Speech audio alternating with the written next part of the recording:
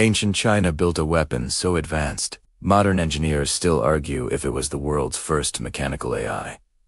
Around 400 BC, the engineer-philosopher Mozi and his Mohist school designed automated defensive machines, mechanical thinking devices powered by weighted levers, trip mechanisms, and encoded wooden logic gates. During the state of Chu Sijasong in 284 BC, Mohist texts describe devices that detected pressure, calculated movement, and automatically released arrows without a human operator. The Mohists recorded these as Gunsu logic engines, built with multi-stage triggers early, predecessors to binary mechanical computing.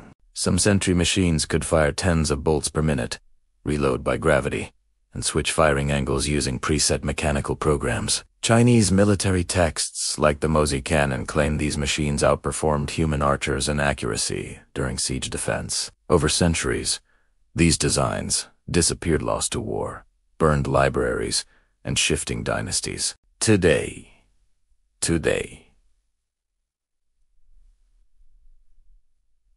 historians say they may be the world's first attempt at an autonomous battlefield system.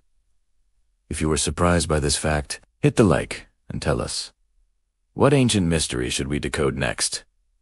Tap follow for more secrets.